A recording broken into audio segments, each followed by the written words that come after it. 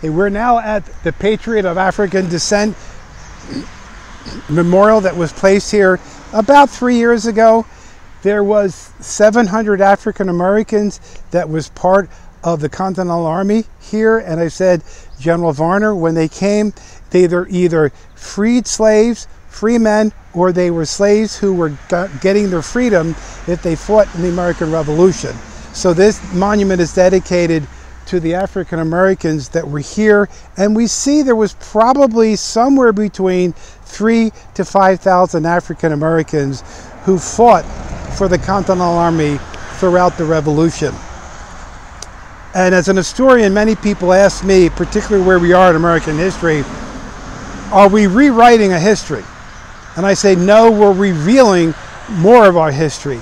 And as time goes on, because we believe that history is a study of human behavior, we're now being able to teach much more of our story, whether it's the women of the Revolution, African Americans in the Revolution, immigrants in the Revolution, and all throughout our history. So we're beginning to see more of our history, and we're beginning to pay much more attention to what we historians call bottom up of American history, and incorporating not just the founding fathers and these generals that we know, but everybody that was involved, particularly here at Valley Forge with the American Revolution.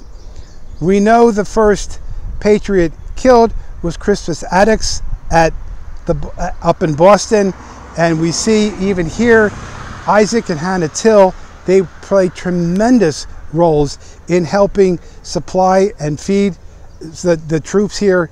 So when we look at our history, we have to remember that it's all of our history, and we just can't pick out certain parts of our history, whether it's the good parts or our warts in our history. We have to show it, reveal it, and teach it. So we're happy that a couple of years ago, this monument was dedicated to the African Americans that were here and the role that they played in the American Revolution, and then also the Native Americans that were here. We had about 500 Oneida Indians that were here during the winter encampment and also fought in Washington's Continental Army.